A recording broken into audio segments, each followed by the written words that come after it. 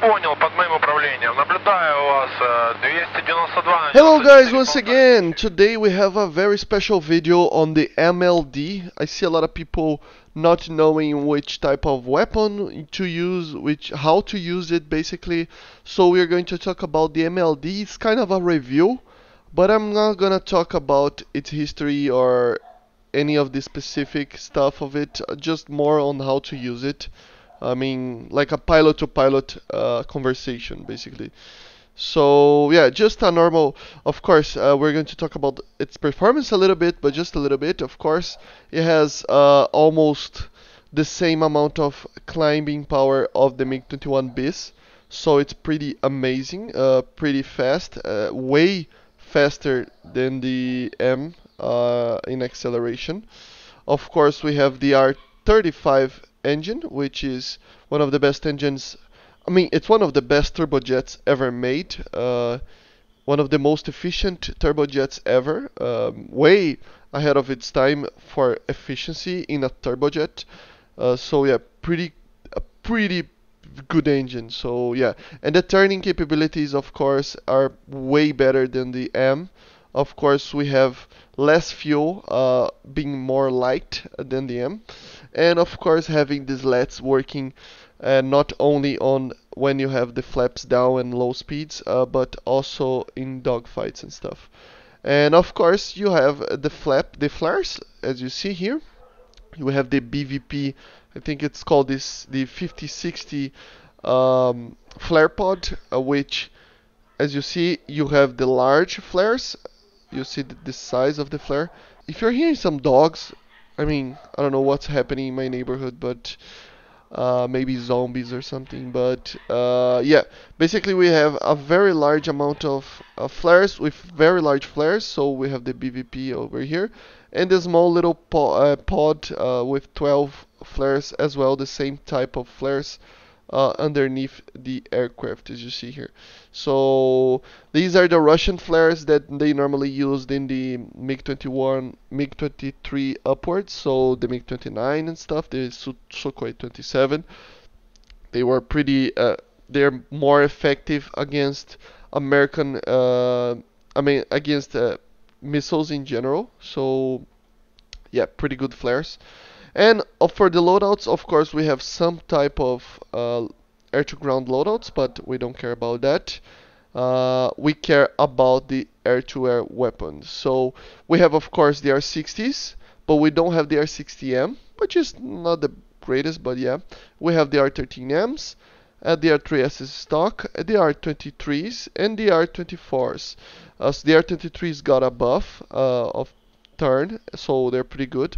But the main star of this type of gameplay is the R24. So we have both types, the R and the T. I advise using the R, of course. The R is way better than the T because the radar is pretty good, and the missile, I mean, has an all aspect range of, I don't know, 15 kilometers of effective range, you know. So yeah, the R24T all aspect has only a 4.3 kilometer, even though it's kind of a stealth weapon, so it's pretty good. Again, Gaijin forgot to add the mixed loadout, of course. They have, I mean, what else did you expect? But of course, they had, in real life, it had the ability to use one R24R and one R24T, which would be the best loadout option. But I mean, if you're going to choose between them, I would advise you to use the radar one. Okay, so yeah, pretty good radar. As you see, he has a radar missile, so 24G. It has a 3-second burn time, basically 3 point something. It's supposed to be 3, but in game it's like 3.1 apparently. But I don't know, it's kind of weird. But yeah, a very large TNT equivalent, 20 kilos, and a very fast missile in general. It's a little bit slower than the Sparrow, but it burns for more time than the Sparrow. So I still think this is the best missile in game because it has a tracking rate of 20 degrees compared to the Skyflash and the Sparrow E2, which had I think it's like 16 degrees or 12 degrees. I think it's 12. It's the same as the normal E, but yeah, this is way better missile than those missiles. Way better range as well, I think. Normally I'm firing from like 10 to 15 kilometers and getting easy kills, so you can even fire to 18 kilometers and 20 kilometers. If the target doesn't move much, you can hit the target, okay? But yeah, let's get into the battles. I'm going to show full tank, of course, and I'm going to show to you guys how to use the R24R. Because the R24T is basically just, it's easy to use. Anybody can use that missile, so I'm not going to talk about it. It's the best missile, IR missile in game, long range wise. Best sensor and stuff. But of course, the R24R, it's a little bit better. Sorry, I'm kind of having some allergies right now. But I'm going to show to you guys how to use it as an interceptor with the R24R, because that's normally what I've been asked about it. Normally people don't know how to use them. Of course, look at the video on radar guided weapons, how to use them and stuff. But yeah, basically we don't have a pulse operator, but we don't need one. We have the MTI, but we are going to use the normal mode. Climb the most that I can, as quickly as I can.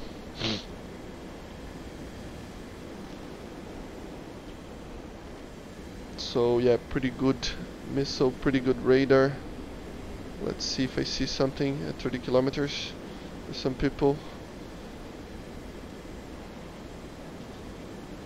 26 kilometers.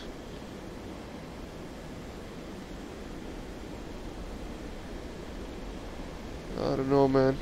This feels too empty.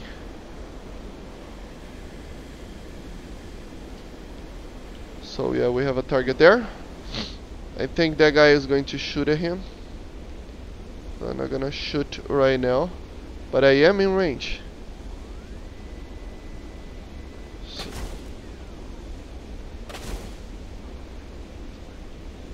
Okay, so we have two targets there. Fox. Yeah, there's a target way closer to me, but come on, missile. Yeah, splash one. Fox 2. And let's get out of here, guys. Oh, come on, F5. Fuck off. I need some help. He's too close to me. I missed the target on the Fox 2. But as you saw, the R24 is amazing missile. It's the best missile in game. Radar wise, it's just so amazing. You just forget about the target. He's going to die, and like 9 of 10 times. This missile is compared to the, it's comparable to the AIM-7F basically, but don't tell Gaijin that. Fox. As you see, you don't need the what's it called, the T variant. The radar guided one, of course, Chef doesn't work right now. Jesus, that scared me. Of course, radar Chef doesn't work right now properly, so you have that problem to think about it. But yeah, as you see the slats working as well. What? Oh, it's the R3R. Jesus, that scared me, I think. I don't know if it's the R3R, but probably not. Oh, come on, he died.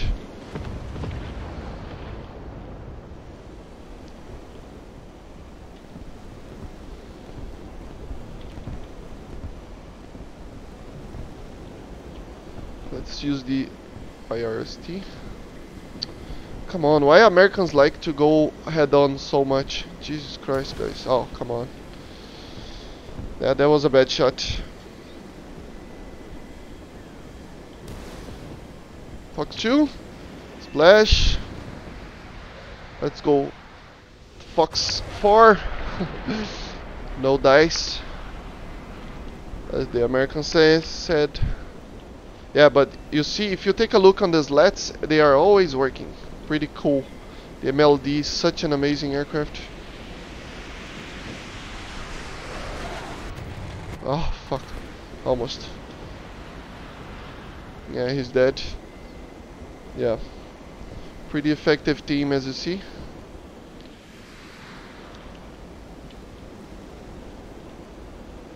One of the last ones. Come on, Raider. The RST is kind of weird. It's firing flares.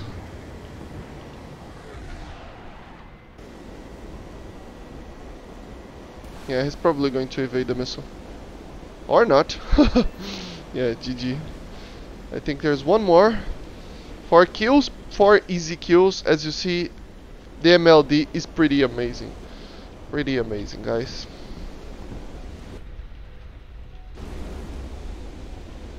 There you go. That was bad. Bad shot. I was too fast. Coming in Mach 1.2 almost. Jesus, this aircraft is so fast, man. Such a fast aircraft.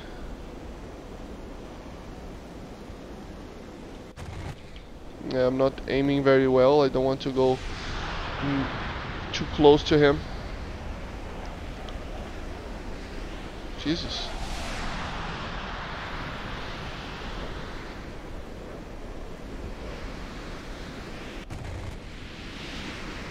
As you see, the MLD can take even the F5 pretty easily. Probably the best aircraft in game. I don't have the missiles because I wasted them. Not wasted them, but yeah. No, almost him. Almost a hit. Almost a hit. Yeah, I'm way faster than him. Look at it. I don't even want to fly this fast. It's going to make me overshoot. And I only have 26 shots, so I have to be certain about my shots.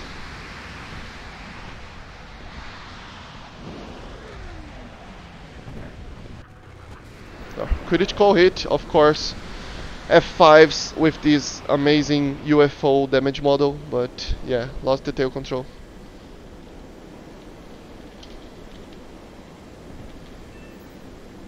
GG, guys, GG. So first game and already an ace. So as you see, best aircraft in game.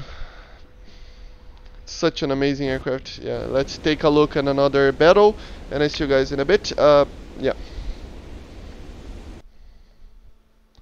And as you see, guys, just taking a look at the KD, I never got such a good kill to death ratio. I mean, 38 kills to 127 deaths. Jesus Christ. The MLD is the best jet in game. I'm telling you guys.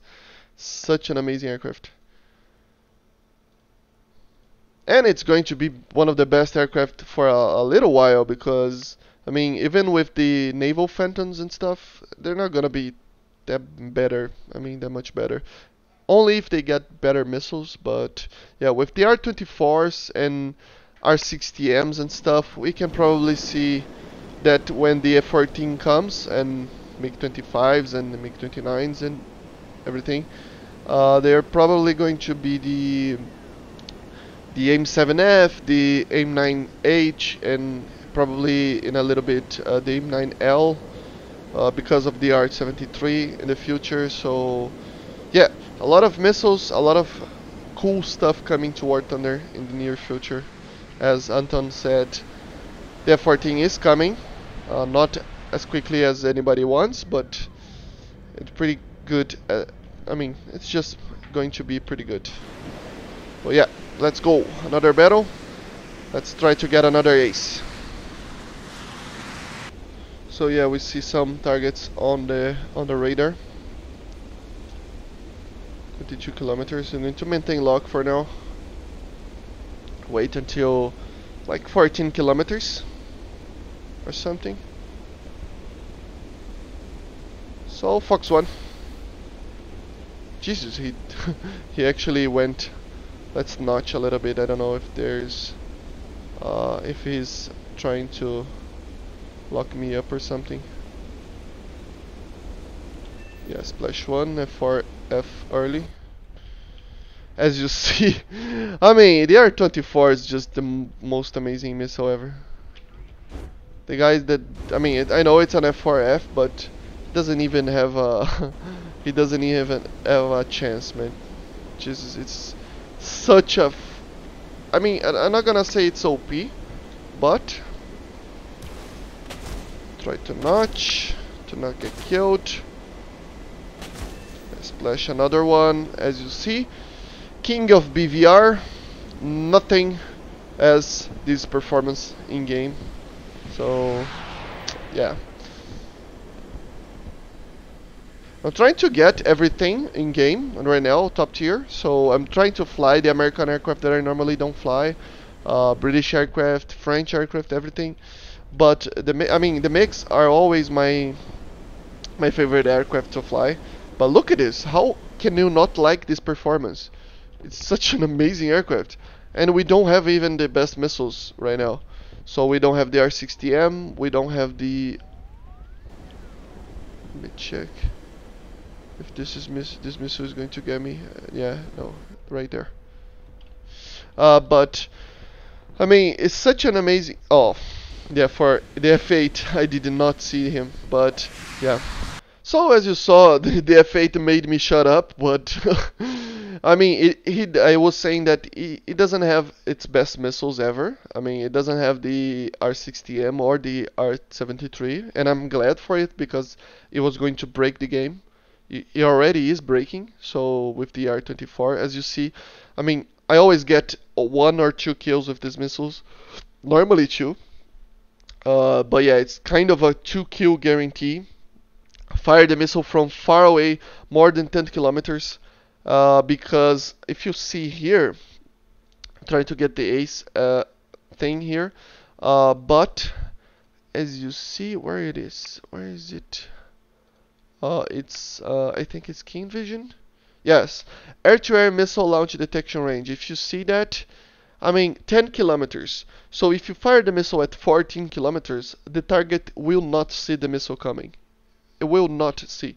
So fire the R-24 from 20 to, I mean, it's the max range is like 20 kilometers, 20 something kilometers, but I would not advise you to shoot at that far range because only if you have an altitude advantage, probably, or you're flying really high, but the target is also flying really high, and you're coming and on a head-on and stuff, then you fire to 20 kilometers. But normally I fire at 15.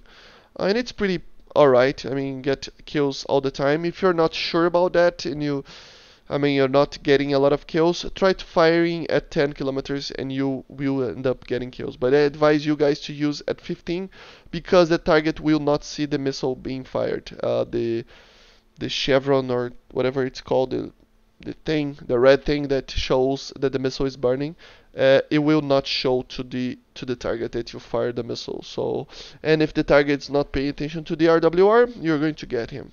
So yeah, pretty good missiles. So yeah, guys, I hope you find it useful. It's kind of a guide on how to use it. So fly high. Try to fly high with the R24.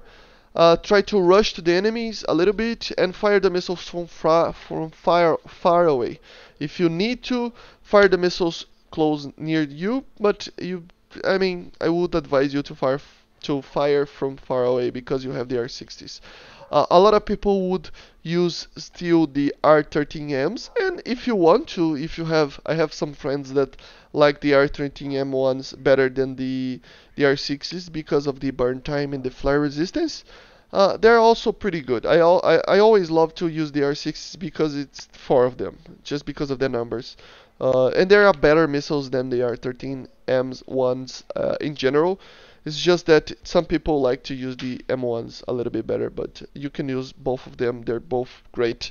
The important part is, I mean, if you want to use the Ts, of course, you don't have a problem with it. I don't have a problem using them. They're pretty amazing, but with the flare buff, just use the Rs, man. Learn how to use them. see the videos, look at the videos that I have. If you have problems with the radar, leave it in the comments if you have any problems with it. I will always help you guys. If you want to see a specific video on how to use some kind of system, just ask me. But yeah, use the R24s. They're just the best missile in game right now, radar wise. So yeah, they have almost twice the tracking rate of the Skyflash. So don't come to me talking that the Skyflash is better, the R24 is better. The only advantage that you have using the Phantoms, of course, is that you can carry 4 of them, of course. So yeah, as you see, you can carry 4 of them, and the MiGs always carry until we have like the MiG-25 and the MiG-29S for Russia. You probably won't be seeing for radar guided missiles. So yeah, that's the problem. But I still prefer to have 2 confirmed kills than 4, and then you miss a lot of targets. But not saying that the Skyflash is bad, but the R24 is just an amazing missile. But yeah, fly high, fly fast, be safe out there, and I see you guys on the next one.